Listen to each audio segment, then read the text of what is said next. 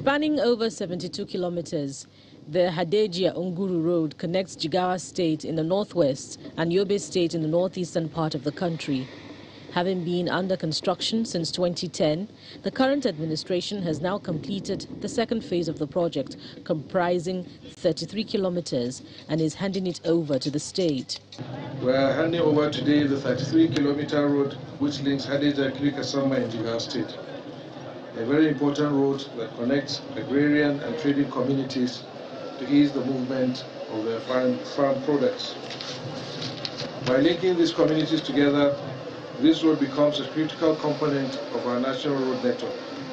The road construction project and other similar projects are geared towards stimulating economic growth across the country.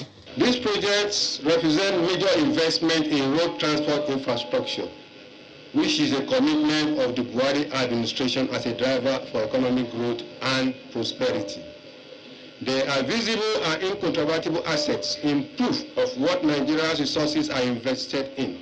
The federal government has a policy direction focused on the completion of several ongoing projects to stimulate economic development, job creation, and promoting local content. Represented by his deputy, Umar Namadi, the Jigawa State Governor, Badaru Abubakar, says the project is just one of many executed by the Buhari administration in the state.